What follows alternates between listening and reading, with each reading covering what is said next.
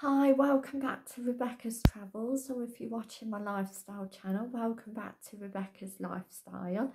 Hi, how are you all doing?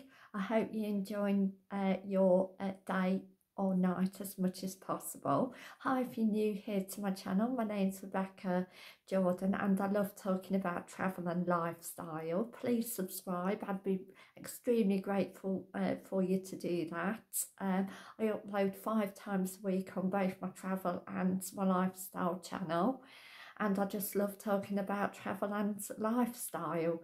So today the weather in the UK around northwest Leicestershire is cloudy, a bit dry, and so today I'm going to be doing Travel News UK 5 exciting facts, September 2022, part 4.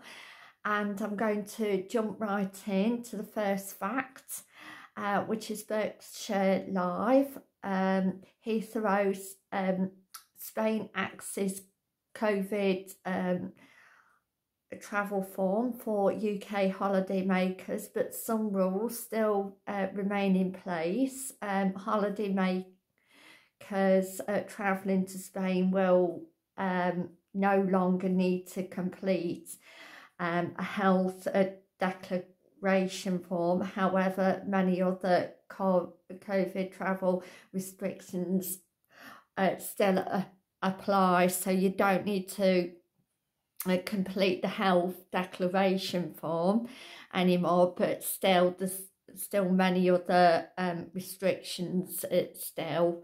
Again, you'd probably be better to look on gov.uk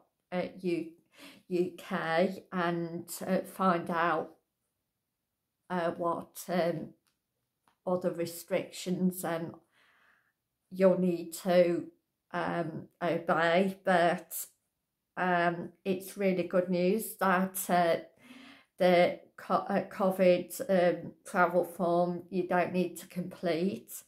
And number 2, business travel news. Europe, UK rail strikes set to resume in early October 2022. Train drivers union ASF will also hold strikes on the 1st and the 5th of October. So again, if you are planning to travel by rail, then you need to check that your train is going to be operating at 12 operating companies in separate pay disputes. That's why the rail and train drivers are striking, and companies in general. And